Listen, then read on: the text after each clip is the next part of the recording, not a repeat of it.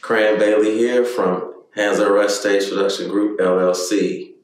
I have over 15 years of experience in stage production, and I want to tell you a little bit about stage production and how everything works. Myself, at the moment, I do tour management, but I haven't always did tour management. I work for several artists. I do road management for Martian Brochures. I do production management for Joe. Currently the tour manager for Straight Jokes No Chaser Tour, which is Mike Epps, Cedric Entertainer, Earthquake, DC Young Fly, D.L. Hughley. I've been production manager for several shows, Nas and Erykah Badu.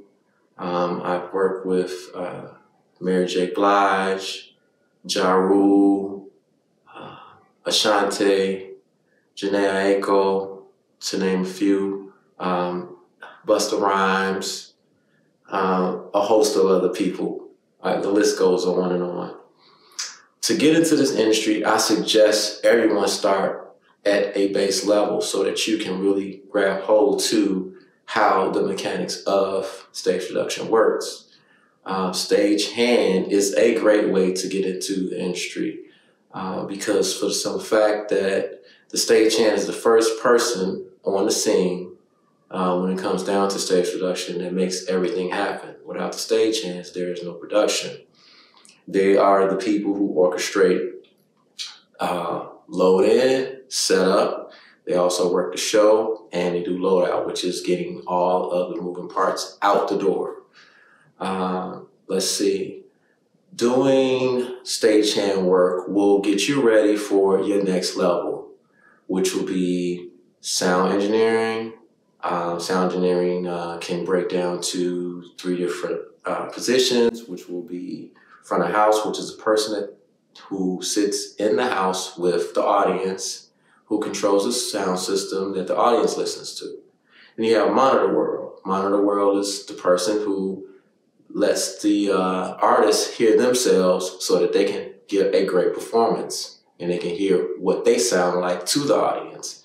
Then you also have the stage tech, who is the person who is kind of like the liaison in between front of house engineer and the monitor engineer, but they will patch the stage, which is basically putting the mics, placing them on the different instruments, and placing monitors the way they need to be. Monitors being speakers where the artists can actually hear themselves and musicians can hear themselves so that the audience can get a great performance. You can also become a lighting designer. A lighting designer is the person who sits in the crowd, who will make the lights look good for the audience to give a good visual show. Then you also have the V1, which is the video person who controls the different, what it would be video from a LED wall, or it could also be video from iMac, which is basically the projector screens that will show you the artist on the stage live during their performance, so that the people who are in the back who can't really see the artist up front, they can actually get an experience of the artist on a magnified visual. Let's see, putting one, what I would suggest for people to look at every person on the stage, and this goes for every single person on the stage. One good thing to keep in mind, first and foremost, is safety. With being in our field, safety comes first. It can be a very dangerous situation. When you step into the building, there are a lot of moving parts. You have riggers who are flying out, also known as hanging the components to the sound system, to the video, and for lighting that hangs above, and sometimes the audience, and sometimes the artist. So they're very important people above you that have to be trained to rig these different components so that when the performance is going on, this stuff doesn't come down to the ground. There's a lot that comes along with that. So safety first. Now, with the engineers and the stagehands that work the show, there's one thing that I always look at, and you'll hear me say, if you have conversations with me, I always use firefight or being thrown into the fire. When it comes to stage production, it's not really that hard. It's pretty simple. If the show goes well, of course, a baby can run the show because shows pretty much run themselves when they go well. But when the firefighter part comes in, and that's how I always look at it, I don't judge a person by them being able to do a show that's going well. You get your stars and your stripes when you do a show when everything, all you know what, breaks loose. So basically, being a good stage person has everything to do with being able to put the fire out. When something goes wrong, you have to know when and where to be. First and foremost, paying attention. If you're over here enjoying the show and a cymbal's falling off the drummer, as a stage manager, as a production manager, somebody has to, as a backline tech, let's not forget backline. Backline is the person who manages all the instruments on the stage that doesn't have anything to do with lighting, sound, or video. Everything else is in the backline department, which will be any type of furniture, which will be like stools and different keyboard stands, things of that such, and the instruments that actually are in place for the musicians. So yeah, I would say really concentrate on being a person who can put the fire out, and that's what makes a good stage person. Tip number one.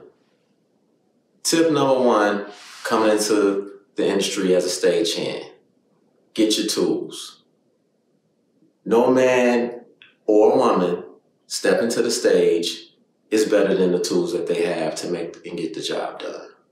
You got to have the proper tools. Get you a C-wrench so that you do your lighting. Get you a Leatherman so that you can do the things that need to be done on the stage as well. Also, get you some gloves. Got to protect those hands. Tip number two.